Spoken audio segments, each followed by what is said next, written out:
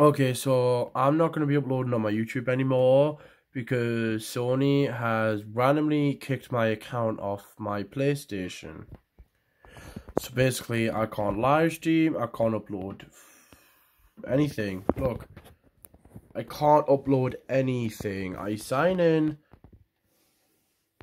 please wait, and they've just kicked me off for no reason.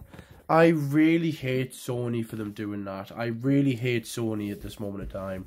And I honestly don't know why they've done that. So you guys are probably not going to see me upload on my YouTube anymore because I've got nothing to do. I can't upload any gameplay live streams anymore.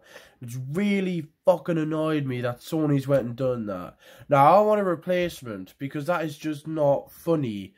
I haven't done anything wrong, no copyrights, nothing, but they've just completely wiped my YouTube account off my PlayStation Pro, which I'm not happy about. I've got all the deals and everything, but I just still can't get in. So Sony, please fix this, or you'll be interruption.